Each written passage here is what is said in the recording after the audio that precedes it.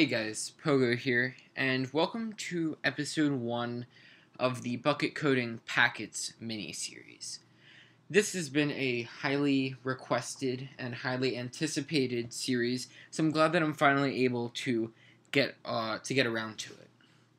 So, in this series, we're going to be looking at different ways that you can use packets in Bukkit to do different things to players and to the server that you couldn't normally do. Now, this first video, we're not going to actually be writing any code, but I'm going to explain exactly how packets work, kind of a basic overview about that, so that it'll make more sense. And when we go into this and we're talking about packets and exchanges, then we'll know exactly what I'm talking about. So I have a little setup here in Photoshop. I just have a server up here and a computer down here. So this represents the Minecraft server up here, and this represents the computer of some user who's playing the game. So first of all, what is a packet? A packet is sort of what it sounds like. It's a small piece of information. And these are important in server-to-client connections. So when you connect to a Minecraft server, you type in the IP address and some port. The port by default is 25565, so if you don't type one in, that's what it is. But when you start a Minecraft server, you are listening in on a particular port of your IP address. So when I go on my computer here and I type in an IP address and hit connect, this server is constantly listening and waiting for new people to connect. So then, when I connect, a connection is established, and the connection remains open until I quit. So there's an active connection in between these two. Devices here. So pardon my terrible drawing, but yeah. Oh, it's drew it on the wrong layer. Okay, so we have this. Oh, sorry. Okay, so we have this kind of idea of a connection that remains open. And when we think about a Minecraft server, there are a lot of people on. There could be thousands of different people. And so when you're playing in single player, and let's say that you break a block or you place a block, well, you did it and the block will appear or go away and you're good. But if you do it and you're on a multiplayer server, then all of the other people who are connected need to know that you just destroyed a block so that the block will go away on their computer. And the server needs to know that you did that so that it can alert everyone else, and also so that Bukkit plugins can handle it and you can have your listeners in your Bukkit plugins. So this is accomplished in little pieces of data called packets. So let's start off with the initial stuff. So when you connect to a server, there is what's called a handshake. And what happens is when you begin the connection, you have this kind of empty connection.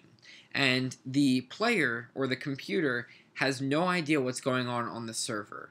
I suppose, when you look at your server list, you can tell how many people are on, but you have no idea, where all these people are, what their skins are, what their names are, what they're doing, where they're looking, and stuff like that. And the server doesn't know anything about you. It doesn't know your username, and it doesn't know your skin, and it doesn't know where you're going to spawn, and all of those different things. So this right here, this little picture, is going to represent my packet. And again, packets are just little pieces of data, and I'm just going to move this packet around. But you can imagine that if I stick a packet somewhere, that the data is received and processed, and then the packet is no longer necessary. So when I initially connect here, the computer will create a packet that will essentially say, I'm connecting, this is my username and all of that, and that'll be sent to the server, and the server will recognize, okay, there's a user that is trying to connect, and that will be handled in, I think, the player login event, which is called before the player join event. So once that happens, the server needs to send back to the computer a list of all of the players and where they are and what they're doing and all of that stuff. So that information is sent back. And then also information about the world, of course. So all of this information comes back, and the computer is able to render the world and all of the people and the direction they're working, and then it'll also grab their skins from the Minecraft servers, and then deal with that. But now we've established the handshake. The user is successfully on the server, and the server is aware of this. But let's say that we have another computer. Let me just see if I can duplicate this. Cool. So let's say that we have a second computer. Okay. Yeah. All right. So we have a second computer now, and the first computer sends the handshake, and the handshake occurs, and some packets go back and forth, and now it's connected. But over here on this other computer, we need to know that the user connected. We need to, render the user with their skin and where they are and what they're doing. So when I log in and I send this packet that says that I logged in, the server will then create a new packet that represents the fact that a player logged in, and it'll distribute it to all of the other servers. So when all the other players. So when this other player receives the packet, they will now know that some player has joined, and here's where they are, and here's their username, and all of that. And then the Minecraft client will update appropriately. It'll display them in the tab list, it'll display them in the overworld, and all of that stuff. And again, everything that you do in Minecraft that applies to other people or to the server is a packet, or is sent in a packet. So if I'm over here and I break a block, then that is sent off to the server.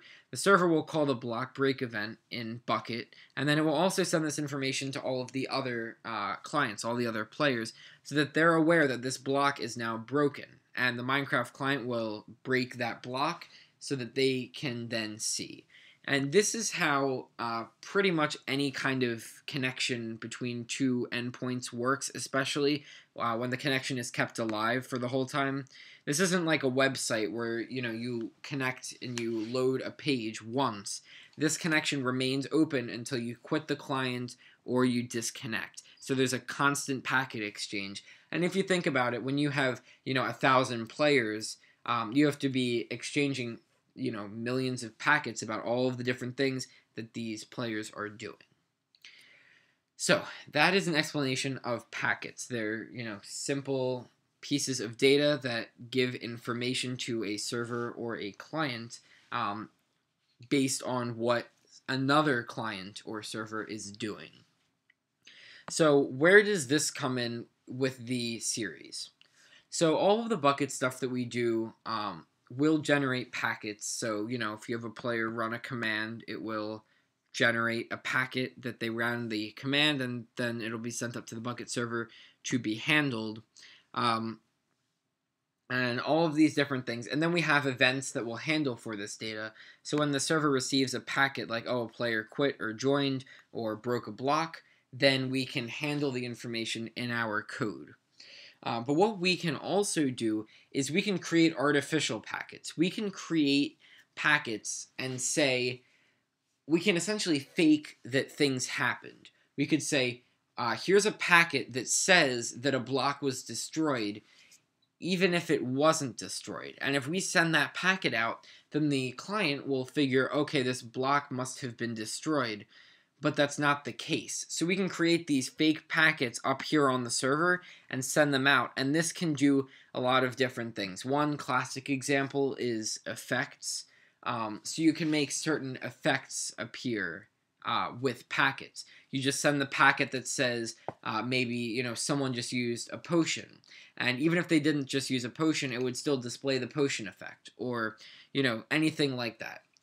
So in this series, or in the next episodes, we're going to look at some different packets and some different things that you can do with them.